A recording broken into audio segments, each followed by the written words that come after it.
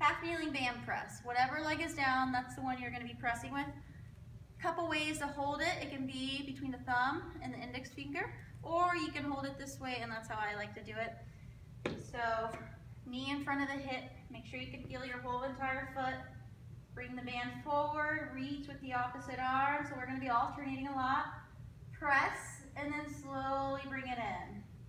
Once you reach with this one, that will allow you to bring that shoulder back a little bit. Notice what happens when I don't do that.